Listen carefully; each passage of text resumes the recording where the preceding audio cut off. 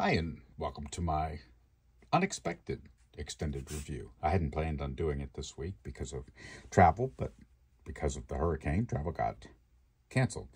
So you'll notice, by the way, that I have what looks like a Macintosh. This is actually like a Macintosh SE from the bad old days. Cute little device. This is actually the Raycue. You'll notice it has micro SD and SD card slots, so you can actually plug those directly in. It actually, if you go up, this is my Mac, you'll notice that on my Macintosh, whoop, let me turn my mouse on. Sometimes I forget to have my mouse on, so turn my mouse on. I can open the Raycue, and that's those two folders are there visible from the Raycue. But basically what it is, besides the fact that it's a wannabe USB-C device, right? It's actually a USB-C hub. You can plug HDMI in so you can actually have a better display. And yes, I do know how to set the clock, and I will. It is not February 16th, 2024. I'll set the clock and get it up and running. I have the manual. I have to do that. That's on the list. But this is a USB-C hub. So if we look down on the bottom here, you'll notice that there are USB connections, C and regular. I guess that's C and A. And then there's also an audio out. What that does is basically gives you an additional set of USB-C and USB connections. And then on the back of the device, and I won't take the power out because that'll turn it off, but it comes with a separate power brick.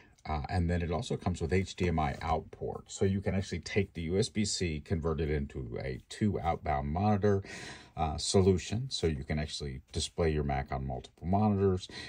You have USB connectivity, so you can add to the device. And then as you can see from the thing right here, you can actually visibly grab those SD cards and micro SD cards on your Macintosh directly. So it's really a very useful device. I'm very impressed with it. But I do have to say, the thing that sold me on it was the fact that it was a little Mac SE. That is the Mac SE or SE30. You know, the Mac SE30 even had slots right here in front. If you'll recall, that's where the fan was. So you would literally have that fan right there. Which I think is really cute. And then you've got, like I said, HDMI and USB connectivity. Because this is one of the new Macs, it does have the new Lightning Plus, which is the same as USB-C.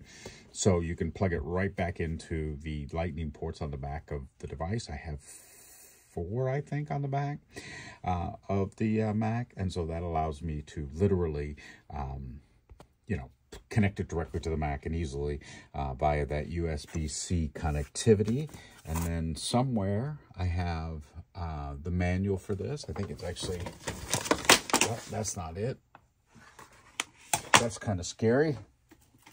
I hadn't planned on knocking that down. But anyway, I've got the manual around here somewhere, so I will set the clock so that it's properly done. And of course, you did get the full Anderson extended review process. So it was shaky cam. I think, as I've said many times, shaky cam is in fact my modus operandi for my extended reviews. And of course, this is my corner desk. I love the corner desk. It has all these nice cool drawers, so I can open them up and store things in there. And it's a friend of mine gave me the crooked clock, and I've got 2 of the astrophysics units. Now those are actually AR globes, so you can actually use the AR program and take a look. One is Earth, one is Moon. Very cool. And then they have little stands, and then of course I've got all sorts of writing and batteries, etc.